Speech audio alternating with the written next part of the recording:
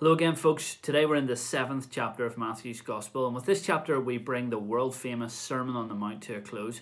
And yet again, this chapter is just brimming at the seams with content. Jesus is teaching his disciples what life in the kingdom ought to be like, and he's explaining to them what is expected of his followers.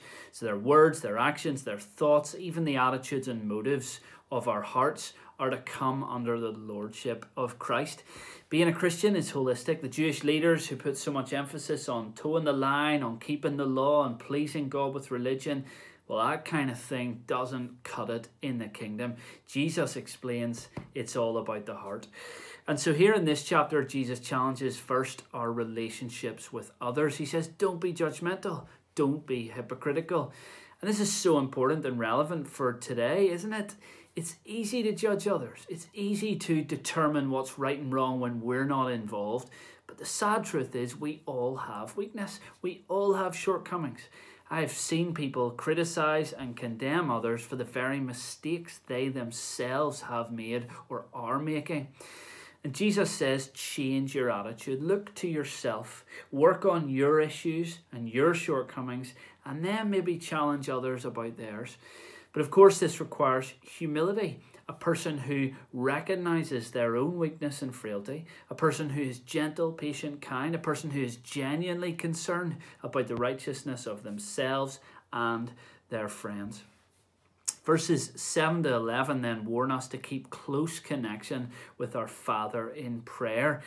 In our weakness, in our longing and our desperation for help, Jesus says we have a God who is listening and whose door is always open, so to speak. We can ask, we can seek, we can knock, and the Lord responds. And he's not in the business of being nasty or inconsiderate. If we ask for bread, something healthy, something good for nourishment, he's not going to play tricks on us and give us a snake instead, something harmful that can bite. This is a God of grace, a God of love, a God of compassion. But there's also a challenge here. There are implications from Jesus's words. Firstly, the person doing the asking, the seeking, the knocking is a disciple, a citizen of the kingdom, or a follower of Christ who has made Jesus Lord of their lives. Secondly, there's persistence required. There is continuous asking, seeking, knocking. And thirdly, God may not answer in the way we expect, but it will definitely be for our good. That's crucial, but a difficult lesson to learn. Jesus then finishes this section in verse 12 by saying, do to others what you would have them do to you. And that's a huge challenge, and it's right into the face of what the world today promotes. Our society celebrates those who rise to the very top, and it doesn't really matter how they get there. It doesn't matter how they treat the so-called little people along the way. But Jesus says absolutely not. And bear in mind, he's not just simply saying don't do bad things to others. No, he's saying something much more difficult to follow. He's saying do good to others. So go out of your way to help people and serve people. This is self-sacrificial love that he's talking about here. And Jesus then rounds off the chapter and really the entire sermon with one or two warnings.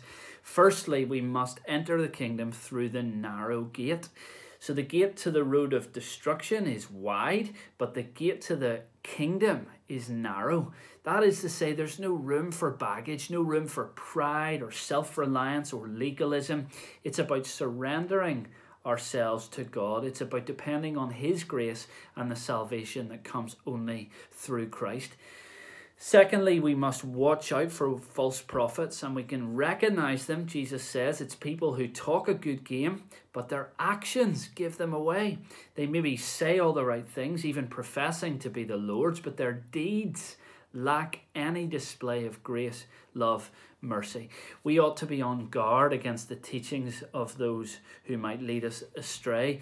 The sad reality is some people who call themselves Christians have absolutely no room for the Lord in their lives.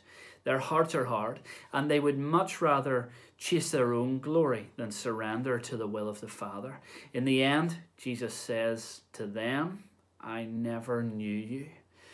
And finally, Jesus warns, if you hear all this teaching of his and you take it to heart and you ponder it and you open yourself up to God and build your life on Christ and commit to serving him in his kingdom, then you will have a sure foundation.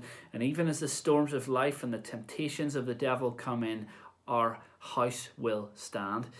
But if you ignore the teaching, if you spurn Christ, if you reject him, if you do not obey, and you choose another religion or philosophy in an attempt to find God or please him, then you will fall flat on your face.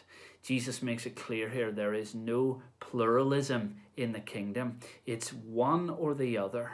There's only one way to the Father, and it must be through the Son.